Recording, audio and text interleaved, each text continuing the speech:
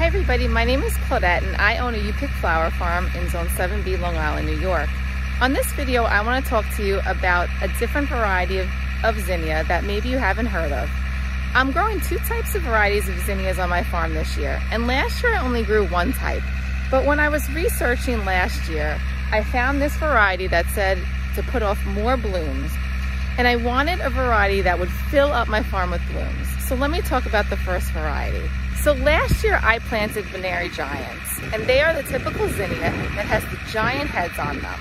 And a lot of farmers like to grow the Veneri Giants because they have the huge heads and they are magnificent.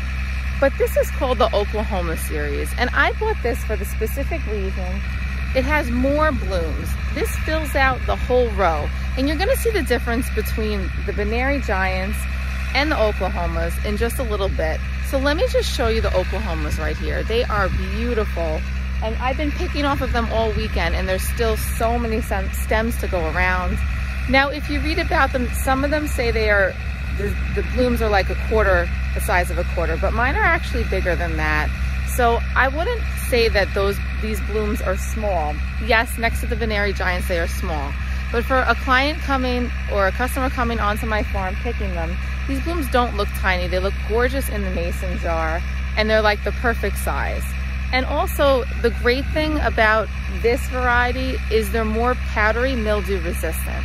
And that's really big for something like a U-Pick flower farm, or just for any flower farm, because you're gonna have less of that powdery white mildew and the blooms are gonna look better.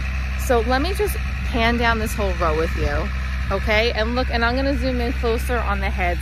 So compared to, look at my hand, they're not, I mean, that's not a quarter size. I'm gonna try and pick the tiniest one that I have here. So maybe something like this. This is a little bit smaller, but most of my blooms, look at how beautiful this one is, are pretty big, a decent size, and they have very nice long stems on them as well, as you can see. The stems are long. So this variety, I am so happy that I put this variety, because last year I felt like with the Veneri Giants, I had beautiful blooms, but there weren't as many. So I was getting worried I wasn't gonna have enough to pick for customers. And I know that you're saying, no, you're probably crazy. But as you can see, as we get down here, there are a lot of Veneri Giant blooms, but when I hold up the camera, this is not as filled in. You can see the spots here as this. And this, to me, on a U-Pick flower farm, is really what I want to show my customers. And again, I'm not going to get rid of my Veneri Giants because they are beautiful, but I think mixing Veneri Giants and Oklahomas is a great idea. So I'm going to show you some of the zinnias of the Veneri Giants, and yes, they are gorgeous and huge, and I love them so much.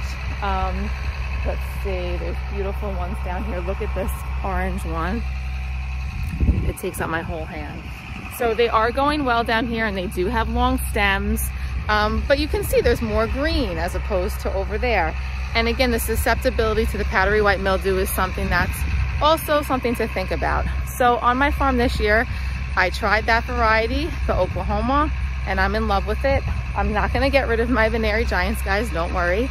They're still gonna be here, but I think splitting them and having half and half so that I can have both is a great idea. And I think the smaller ones for the little kids, I think they really love picking those too. So I think it's a great idea. They can fill out the bouquets in the mason jars and look absolutely beautiful. All right, guys, so I hope you enjoyed my video on zinnias, the two varieties that work best for me. And I hope that you guys try out the Oklahomas. This is the mix, but you can also buy them in just the straight colors. I bought them in the salmon and in the pink, and those will be growing in my other rows down there, but they're succession, so they're not really popping yet. So, all right, guys, comment below if you have another variety that you like of the zinnia that really fills out, maybe is powdery white mildew resistant as well. I'd love to hear about it. I'll see you guys soon.